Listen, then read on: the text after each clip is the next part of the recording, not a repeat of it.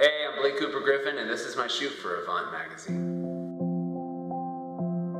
I am originally from Columbia, South Carolina. Growing up, I had a very supportive, amazing family. It's my mom, my dad. I have a wonderful sister, Jackie, and we moved around a lot, though. We moved down to South Carolina, we went to North Carolina, we went to Virginia, we then went back to South Carolina. So I got a chance to be the new kid a lot, which was hard. I mean, I think that was difficult.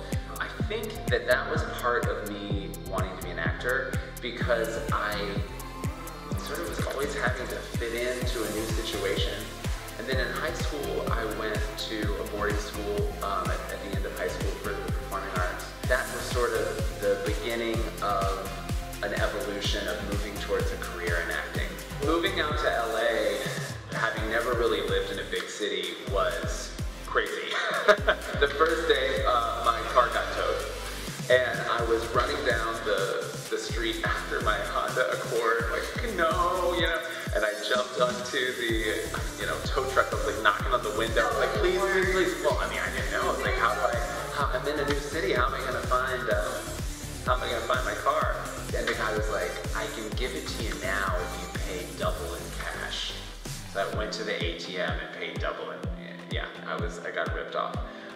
So then I ended up getting one of my first jobs. I got a little part on TV, and then that led to something else, and started getting some parts in movies, and then booked a couple leads in things, and then things started to pick up. But the life of an actor is one that you're sort of just riding this wave, and it's a roller coaster, and you just sort of hold on. So my latest project that I'm working on is Beer Fest, Thirst for Victory. And, Beer Fest is about reclaiming the fun of college. And I play a character named Scott.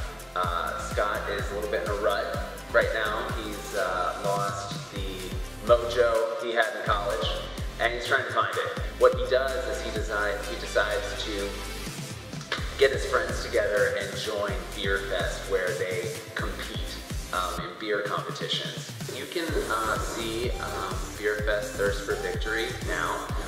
It's on CW Seed, and it is available on Apple TV, Roku, also online at CW Seed. And CW Seed is sort of a network, like a Netflix. It's a lot of fun. It's got a great cast. It had a great director, Matt Johnson, and some amazing producers, and I couldn't be happier about it. It was pure joy to shoot, and it's hopefully pure joy to watch. Yeah.